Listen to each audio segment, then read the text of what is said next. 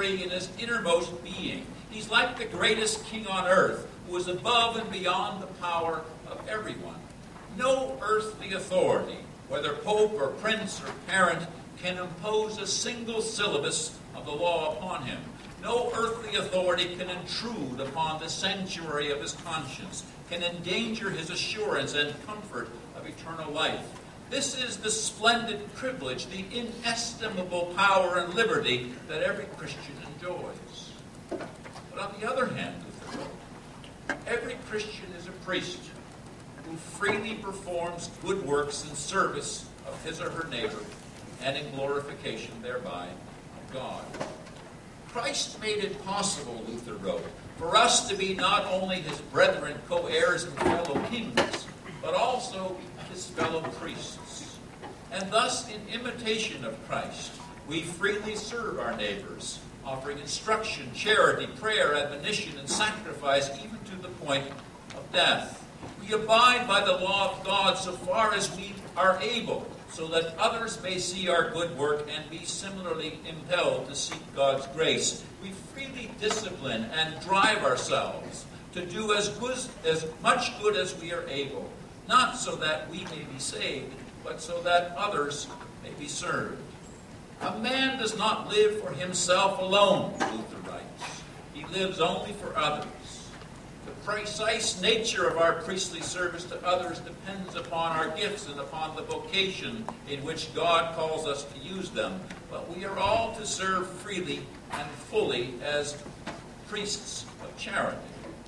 Not everyone who is charitable has faith, but everyone who has faith is charitable. Charity is a form of divine service, of priestly service, whereby God, neighbor, and self are served at once. Such are the paradoxes of the Christian life in Luther's view. We are at once sinners and saints. We are at once lords and servants. We can do nothing good. We can do nothing but good. We are utterly free. We are everywhere bound.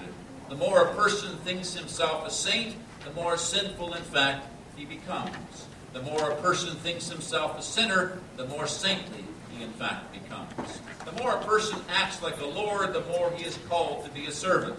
The more a person acts as a servant, the more, in fact, he becomes a lord.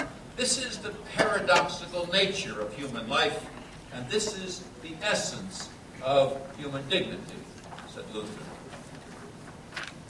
Luther intended his Freedom of a Christian tract to be a universal statement for the whole world of Christendom. A summary of the whole of the Christian life in a brief form, as he put it in his preface to Leo, rather triumphantly. He grounded his views in the Bible, liberally peppering his tract with all manner of biblical citations and quotations. He wove into his narrative several strong threads of argument, pulled selectively from a number of church fathers and late medieval Christian mystics. He published his tract both in learned Latin and in simple German, seeking to reach both the scholar and the commoner alike. He wrote with a pastoral directness and emotional empathy, convinced that if he could point out the sinner and saint, the Jekyll and Hyde in everyone, his readers would find both ample humility and ample comfort. So convinced was Luther of the veracity and cogency of his views that he believed even the Jews, the one perennial sojourner in his world of Christendom, would convert en masse to the gospel once they heard it in this simple form. Though this latter aspiration proved fanciful, Luther's views on human dignity and human nature did command an impressive readership amongst Christians. Freedom of a Christian was a bestseller in its day, going through 12 printings in its first 2 years and 5 editions by 1524. And it remained a perennial favorite of commentaries and sermons long after Luther's passing and beyond the world of Lutheranism. It's no small commentary on the enduring ecumenical efficacy of Luther's views of human nature, dignity, and freedom that they lie at the heart of the joint declaration on the doctrine of justification signed by Catholic and evangelical leaders on October 31, 1999. What all this elegant dialectical theology meant for the nature of political and legal freedom and rule in the world, Luther's little tract did not so clearly say. Luther did make clear that all Christians have the freedom and duty to follow the Bible conscientiously and to speak out against human ideas and institutions and practices that conflict with the Bible. The Bible was for Luther the great equalizer of Christians, to the remarkable point of allowing Luther, a lowly Augustinian monk from a tiny, obscure German town of Wittenberg, to address His Holiness Leo X as if he were the Pope's equal. Luther also made clear that clergy and laity are fundamentally equal in dignity and responsibility before God. The traditional assumption that the clergy were superior to the laity and entitled to all manner of special privileges and immunities and exemptions was anathema to Luther. Luther's doctrine of the priesthood of all believers at once laicized the clergy and clericized the laity. He treated the traditional clerical office of preaching and teaching as just one of many godly vocations that a conscientious Christian could properly and freely pursue. He treated all traditional lay offices as forms of divine calling and priestly vocation, each providing unique opportunities for service to one's peers. Preachers and teachers in the church, he said, must carry their share of civic duties and pay their share of civil taxes just like everyone else. And they should participate in earthly life, such as marriage and family life, just like everyone else. Luther's freedom of a Christian, however, was no political manifesto on freedom. Spiritual freedom may well coexist with political bondage, Luther insisted. The spiritual equality of persons and vocations before God does not necessarily entail a social equality with all others. Luther became doubly convinced of this discordance after witnessing the bloody peasants' revolt in Germany in 1525 and the growing numbers of radical, egalitarian, and antinomian experiments that were engineered into the famous theological doctrines of the priesthood of all believers and justification by faith alone. In the course of the next 2 decades, Luther defended with increasing stridency traditional social, economic, political, and ecclesiastical hierarchies as a necessary feature of this earthly life, a formulation of a social and political structure that he roots ultimately in his two kingdoms theory. That book in the back of the room, written by my wife's husband, called The Reformation of Rights, is in some sense the Calvinist answer to this traditionalism of Luther's social hierarchy. Calvinists, taking some of Luther's teachings, began to develop a theory of rights, resistance, and revolution, and saw it as necessary and indeed obligatory on the part of Christians when they faced pervasive and chronic abuse from a tyrant, especially abuse of their religious freedom norms, to rise up in revolt against that tyrant and to unseat that tyrant from the throne, and to do that on the strength of the covenantal obligations that citizens had to each other, to God, and to the ruler, which ultimately mandated that a godly commonwealth could not countenance a tyrant. That provides a foundation for many of the later Enlightenment social and government contract theories, many of the later constructions of natural or unalienable rights. Those ideas are laid out in detail in the Calvinist tradition with some Lutheran prototypes from the mid-16th to the mid-18th century. And it's no small commentary that by 1650, 150 years before the U.S. Bill of Rights was ratified, every right in the U.S. Bill of Rights had already been defined, defended, and died for by Calvinists. That's a different lecture, a different day, a different story. But it's a thick book that I would commend heartily to your review. And David Jung and Kepler Lee on the faculty here were very generous in providing an expert translation, for which I thank publicly. Let's do some reflection now and look at what this whole story means for us today. Nearly 5 centuries after its publication, Luther's Freedom of a Christian still gives a distinct orientation to many contemporary Protestants' instincts about human dignity, human freedom, and human rights.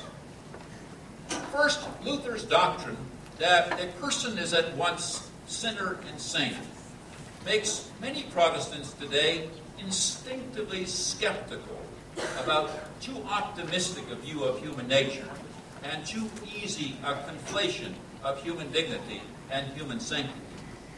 Such views take too little account of the radicality of human sin and the necessity of divine grace. They give too little credibility to the inherent human need for discipline and order, accountability and judgment.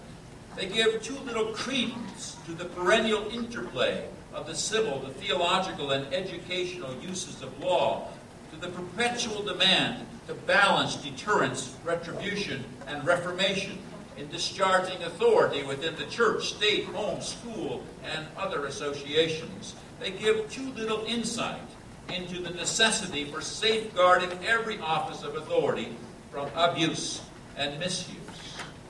A theory of human dignity that fails to take into account the combined depravity and sanctity of the human person is theologically deficient and politically dangerous. This cardinal insight into the twofold nature of humanity was hardly unique to Martin Luther and is readily amenable to many other formulations.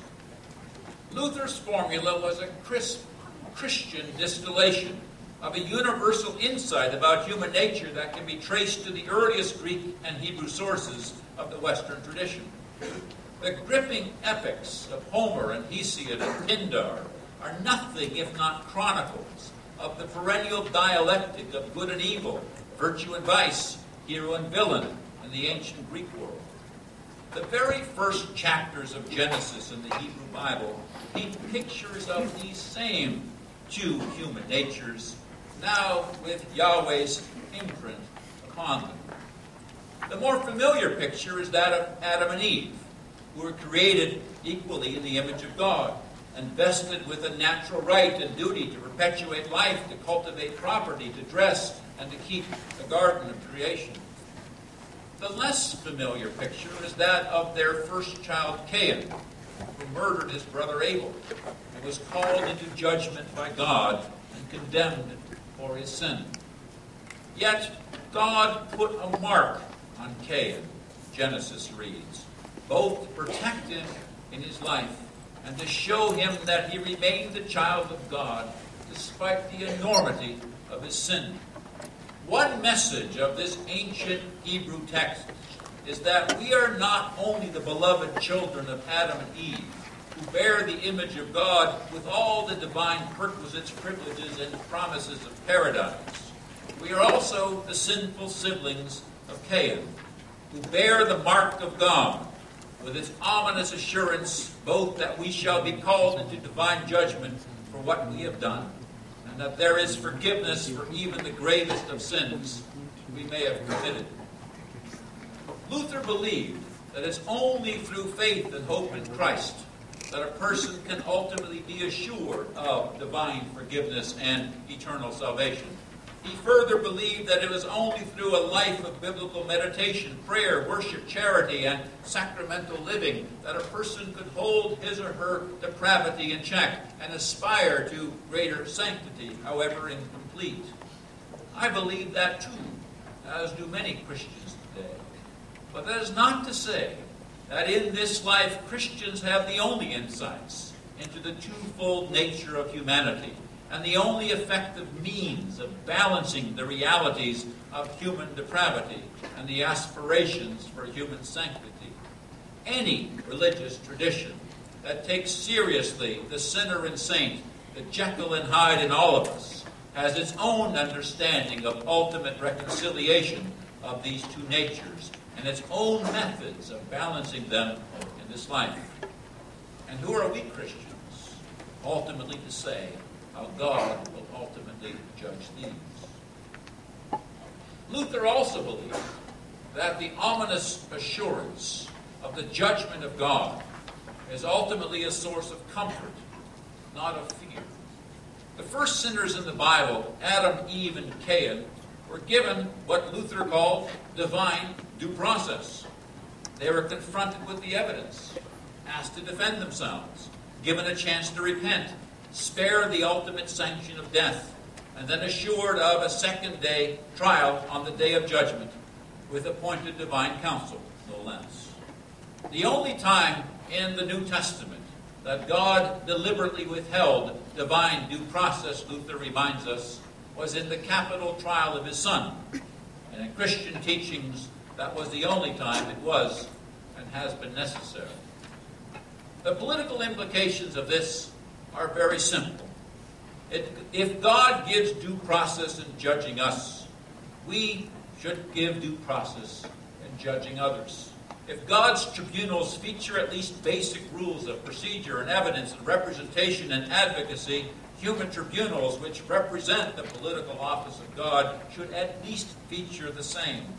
The demand for due process is a deep human instinct, and it has driven Protestants over the centuries, along with many others before and with them, to be strident advocates for procedural rights.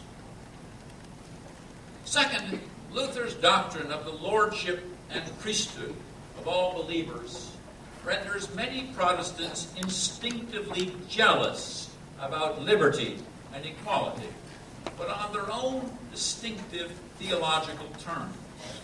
In the modern liberal tradition, liberty and equality are defended on grounds of popular sovereignty and inalienable rights.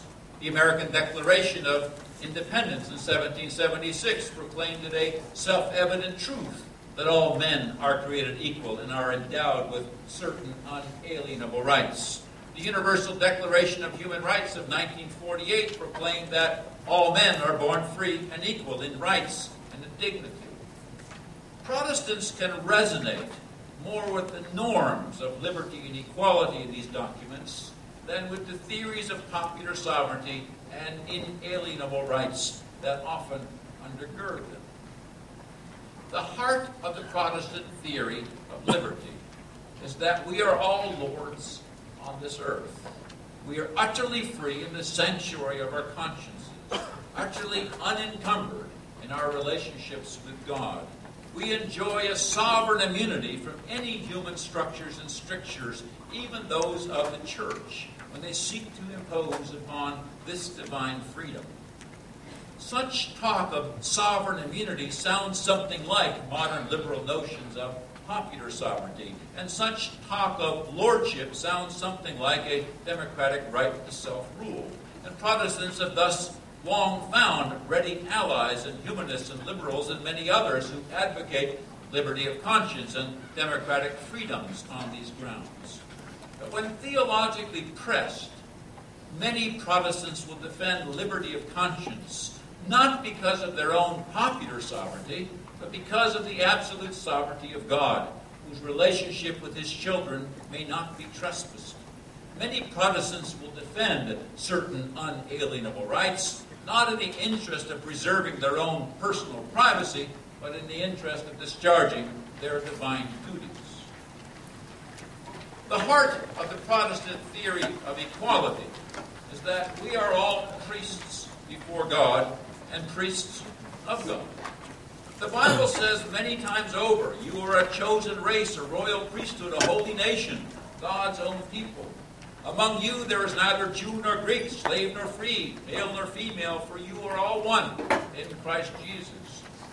These and many other biblical passages, which Luther highlighted and glossed repeatedly, have long inspired a reflexive, egalitarian impulse in Protestants. All are equal before God. All are priests that must serve their neighbors. All have vocations that count. All have gifts to be included. The common calling of all to be priests transcends differences of culture, gender, economy, and more.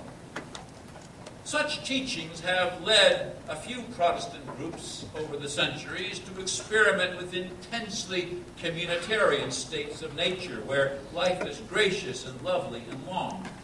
But most Protestant groups view life in such states of nature as brutish, nasty, and short, for sin invariably perverts them. Strictures and structures of law and authority are necessary and useful, Protestants believe. But such strictures need to be as open, egalitarian, and democratic as possible. Hierarchy is a danger to be indulged only so far as necessary. To be sure, Protestants over the centuries have often defied these founding ideals and have earnestly partaken of all manner of elitism and chauvinism and racism and anti-Semitism and tyranny and patriarchy, slavery, apartheid, and much more. And they have sometimes engaged in outrageous hypocrisy and casuistry to defend such shameful pathos.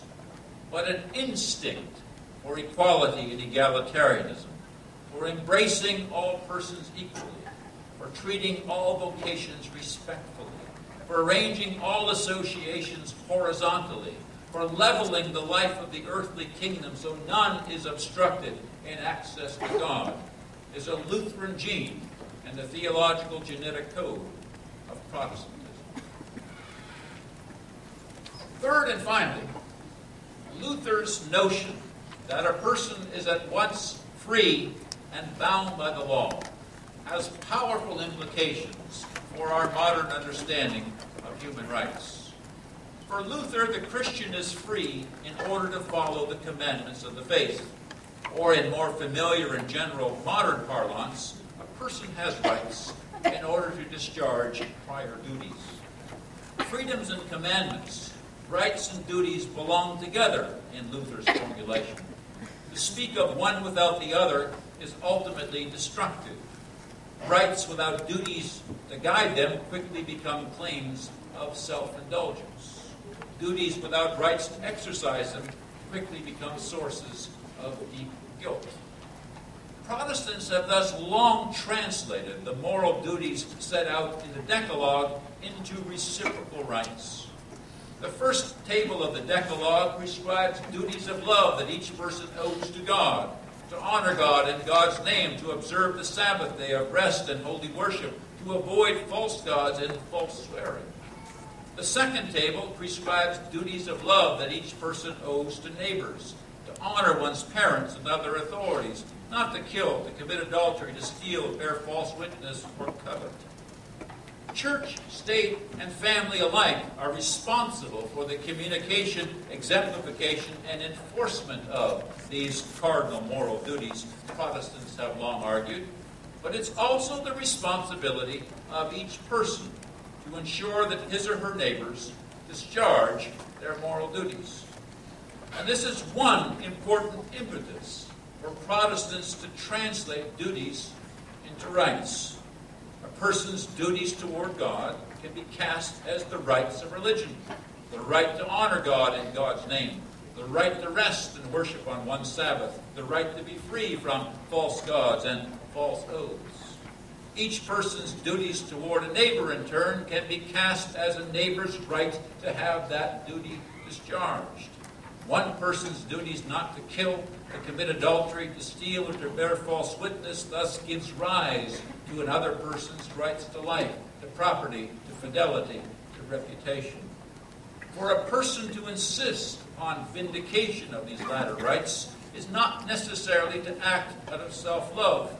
It is also to act out of neighborly love. To claim one's own right against a neighbor is in part a charitable act to induce one's neighbor to discharge his or her divinely ordained duty. Some 35 years ago, standing at a lectern similar to this one, the great American jurist Grant Gilmore put what he took to be the most enduring legal lesson of Protestantism. Gilmore said, "The better the society, the less law there will be. In heaven there will be no law, and the lion will lie down with the lamb." In hell there will be nothing but law, and due process will be meticulously observed. This is a rather common Protestant sentiment, which Luther did much to propound in some of his early writings. But a Protestant faithful to Luther's most enduring insights might properly reach the exact opposite projection. In heaven, there will be pure law, and thus the lamb will lie down with the lion. In hell, there will be no law, and thus all will devour each other eternally.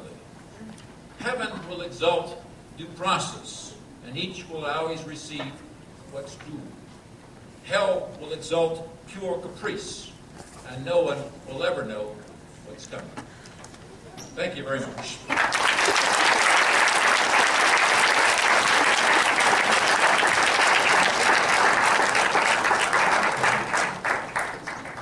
Thank you so much, Professor John Tweedy, for your excellent speech about the freedom of our Christian, especially Martin Luther's reformation of law and liberty in mind and heart.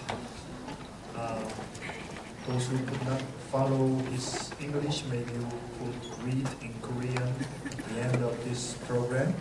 So it's now time for open discussion. 이제부터는 우리 공개 토론 시간으로 들어가도록 하겠습니다. Any one of you can raise any kind of question.